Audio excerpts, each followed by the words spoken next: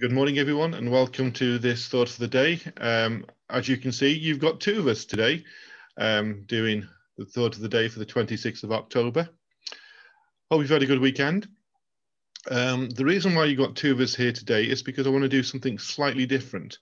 It is still part of our Thought for the Day, but after recording Monica's talk the other day on the Lord's Prayer, I wanted to do this bit of drama thing with you. It's a bit light-hearted, considering that the clocks have gone back and the nights are darker and we're now coming to another lockdown. I thought it might be a bit of fun. Just do something slightly different today. Try and cheer you up a little bit.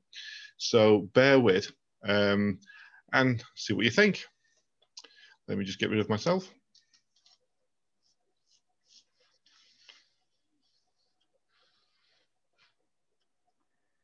Our Father, who... Yes. Don't interrupt me, I'm praying. But you called me. Called you? I didn't call you. I was praying. Our Father, who art in heaven. There you go. You did it again. Did what? Did what? You called me. You said, Our Father, who art in heaven. Here I am. What's on your mind? But I didn't mean anything by it. I was, just saying my prayers for the day. I always say the Lord's Prayer. It makes me feel good, sort of like getting a job done. Oh, all right. Go on. Hallowed be thy name. Hold it. What do you mean by that? By what? By hallowed be thy name.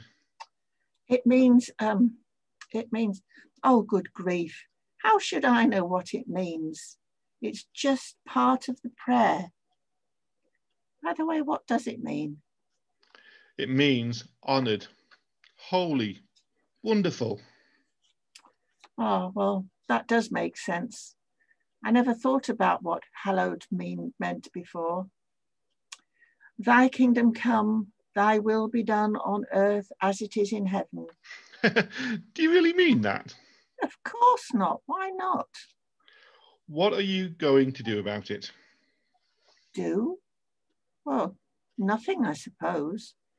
I just think it would be rather good if you got control of things down here the way you have up there. Have I got control of you? Oh, I go to church.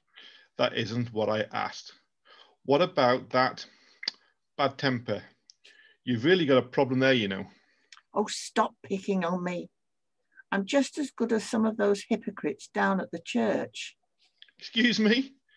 But I thought you were praying for my will to be done. If that is to happen, it will have to start with ones who are praying for it. Like you, for example. Oh, all right. I guess I do have a few hang-ups. Now that you mention it, I probably could name some others as well. So could I. I haven't really thought much about it until now, but I really would like to cut out some of those things. I really would like to know how to be free. Good. Now we're getting somewhere. We'll work together, you and I. Some real victories can be won. I'm proud of you. Look, Lord, I need to finish this up here. This is taking a lot longer than usually it does. Give us this day our daily bread. You need to cut out the bread. You're a little overweight, a bit like that Rob guy. Hey, wait a minute, what's this? Here I am doing my religious duty, and all of a sudden you break in and remind me of all my faults. Praying is a dangerous thing. You could end up changed, you know. And that's what I'm trying to bring across to you. You called me, and here I am. It's too late to stop now. Keep on praying. I'm interested in the next part of your prayer. Well, go on. I'm a bit scared too. Scared of what? Well, I know what you'll say. Try me and see. Forgive us our debts, as we also have forgiven our debtors. What about Peter Brown? Oh, see, I knew you would bring him up. Why, Lord, he told lies about me and he cheated me out of some money. I swear that I'll get even with him. But your prayer, what about your prayer? Well, I didn't really mean it. Well, at least you're honest. But it's not much fun carrying around the load of bitterness inside you, is it? No, but I'll feel better as soon as I get even with him. Have I got some plans for that old Peter? You won't feel any better. You'll feel worse. Revenge isn't sweet. Think of how unhappy you really are. But I'll change all that. You will? How? Forgive Peter. Then I'll forgive you. Then the hate and sin will be Peter's problem and not yours. You may lose the money, but you will have settled and be settled within your heart. Well, it doesn't sound very easy, but deep down, I suppose I know it would be worth the effort. Thank you, Lord, for helping me work through this. And lead us not into temptation, but deliver us from evil. For thine is the kingdom, the power, and the glory forever and ever. Amen. You see, we did this sketch to show that sometimes we pray things, and if you listen to Monica's message tomorrow, we do pray things without really thinking about what we're saying. And sometimes, you know, we pray and ask for things without realizing what we're asking for. And God is really interested in us when we pray. As much as we listen to him, he listens to our prayers. They go up towards heaven. So whether you're feeling low at the moment, pray to him because he's listening. Whether you feel excited about some good news you had, pray to him because he's listening. Whether you're feeling lost and lonely, pray to him because he's listening. And that's God ringing up Monica now. God's ringing up to find out why she's not doing her prayers properly. And you know what, Monica, we're keeping this in. Sorry about that. But seriously, prayers are so important. Prayers change things. Prayers move things. Prayers are very special. We are very special as Christians to have the opportunity to pray. And I know that people from every religion pray, but that doesn't make them any more of a Christian. But by praying to God, asking God, as Monica did in the story, to forgive us. You know, if somebody has done us any wrong, it's only us that are laying awake at night thinking about it.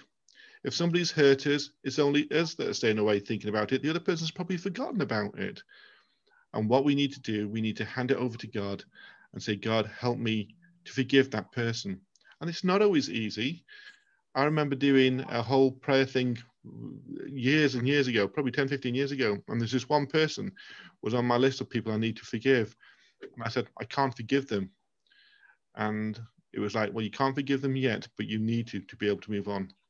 And by the power of God's love and grace, I was able to forgive that person and eventually move on. And then I found the release. Not them, but I found the release. I don't know what happened to that person. When you pray this week, pray to a God who is listening. Pray to a God who's attentive to what you have to say and cares about every bit of your life. Hope you enjoyed today. I hope it was something a little bit different. Like I say, Monica is talking about the Lord's Prayer tomorrow in her talk, so join in for that as well. But have a really good week. And let us actually, should we pray there, Our Father now? Our Father, who art in heaven, hallowed be thy name. Thy kingdom come, thy will be done, on earth as it is in heaven. Give us this day our daily bread. Forgive us our trespasses, as we forgive those who trespass against us. And lead us not into temptation, but deliver us from evil. For thine is the kingdom, the power, and the glory, forever and ever. Amen. Amen. Have a really good week. Enjoy yourselves. Don't forget, on Sunday at St. James's, we've got the bishop. So if you are wanting to come along, please let people know so we know what kind of numbers we're having. We're having Bishop Keith with us. Different services taking place during the week. Songs of Praise are happening on Tuesday, 7 o'clock, so join in for that. But look, keep an eye on the notice sheets because there's a lot of things going on between now and, well, beginning of Advent, which is here very soon. Speak to you all soon. God bless. Bye-bye.